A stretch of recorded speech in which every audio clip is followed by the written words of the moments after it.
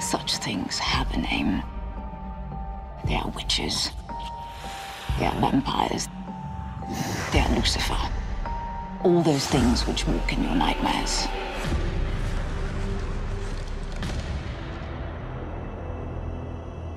Up until now, we've been in London streets.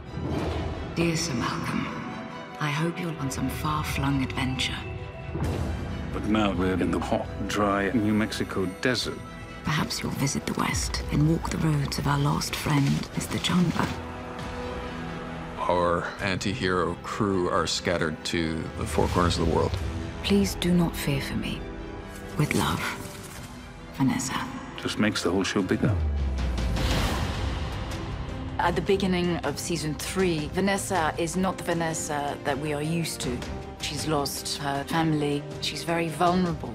All the broken and shunned creatures. Someone's got to care for them. Who shall it be if not us? Vanessa's darkest demons come back to haunt her, but she will always fight to get to the light. God is more powerful than the dark forces. Every character's been off on our own journeys this year. They're either on their own physically or mentally or both. I've conquered death and have created monsters.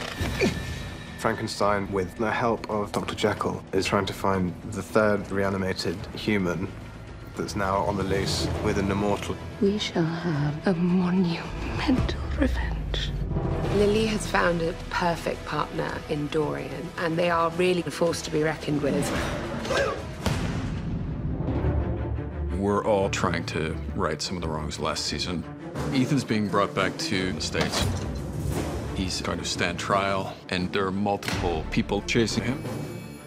Cheer up, Ethan. We're taking you home. Good luck.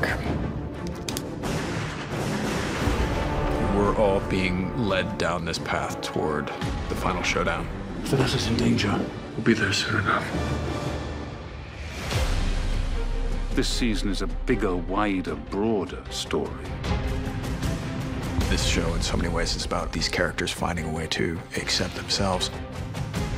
In Penny Dreadful, we're dealing with all of these monstrous personalities, but there's such a human thread throughout all of them. Which is the real man, the beast or the angel? We can be angel or beast fully. It's a very raw, emotional season, but this is not the end. There's always more to come.